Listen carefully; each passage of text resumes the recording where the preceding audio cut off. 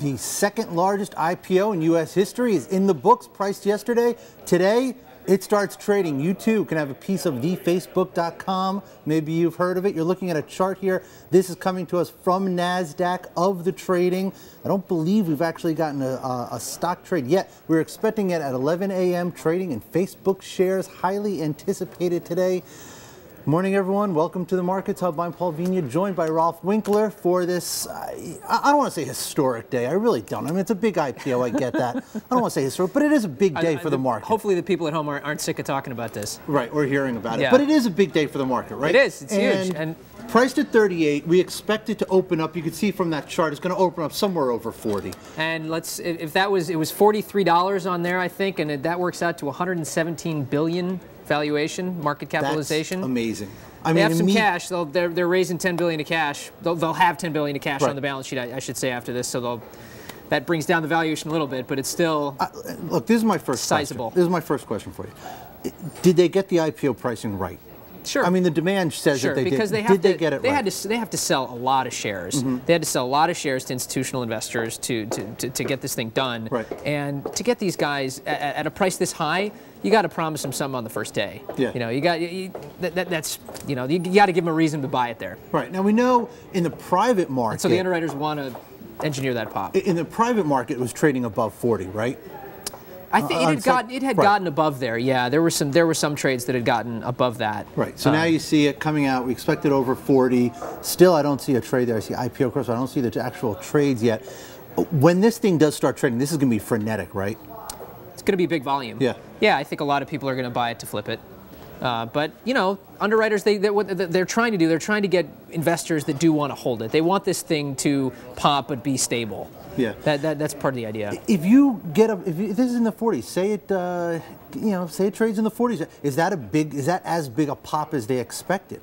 I don't know. I mean, it's hard to say. You can't really compare it to other IPOs because they were much smaller. I mean, remember a year ago now, LinkedIn went public and the first indication was $25, and then they raised it to $35 ahead of it, and then it actually priced at $45, and then it opened at $93, right? But it was a tiny amount of shares, or a small amount of shares in a much smaller company. So the supply-demand efficiency, if you will, wasn't there. And this is, of course, they're moving $16 billion of stock. It's a much larger, bigger chunk of stock. So they raised $18 billion. With the over allotment, they raised $18.4 billion. You're saying that the 18.4, okay. We expect the company is going to be, I think you see Mark Zuckerberg ringing the opening bell remotely, interestingly enough, right? They brought the NASDAQ to him. They brought the NASDAQ to him. 123 billion market cap, somewhere around that. That guy yelling right there, right behind Bob Greifeld. I went to high school with him. You're kidding. Great guy. Who was it? His name's Chris Cox. He's the VP of Product. Super nice guy. You got it. Yeah, he was in the roadshow. He was in the roadshow along with Zuckerberg, Ebersman, and Sandberg. At 123 market cap billion, or somewhere around that, is Facebook overvalued? I think so. Yeah. Here it is. I mean, ultimately, the best you can hope for this, for me, I mean, they've got to get a lot of things right, and maybe one day it'll be worth $200 billion. I should say, the intrinsic value. I mean, look, things are worth what people are willing to pay for them. But again, this thing earned $1 billion last year. Let's assume they grow earnings at the same rate they did in 2011, 65% through 2013. Big assumption. Same average annual rate. Put that at, that'd give them about $2.7 billion of net income. And if we're talking about, $45 open, $46 open, that means we're trading at, I mean, I don't know. Let's do the math here quick. 127 divided by. Guy brought his calculator with us to do the math on this one.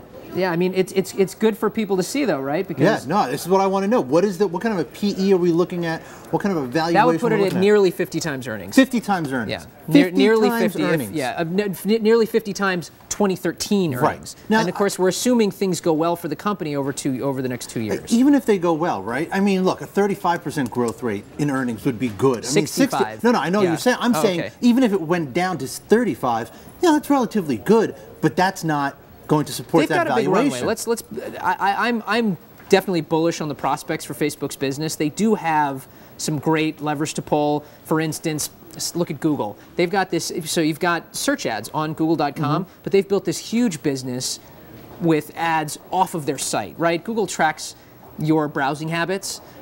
It knows, well, thinks everybody in the Wall Street Journal is over scary, 65 right? in male, because that's what we browse. But the point is, with that information, they can target ads on other websites more efficiently than some other companies could. So other websites basically outsource their advertising to Google. Now, Facebook has even better information about who you are and what you like. So theoretically, they could target ads even better. So they have an opportunity to build an ad network of their own that could generate a lot of money. That's just one thing. That's one good thing. Now, one issue for them, of course, they got many. Well, I want to talk about one. Let's talk about mobile for a second, right? I mean, and actually, I want to play a clip. Can we play that clip from Zuckerberg that we have?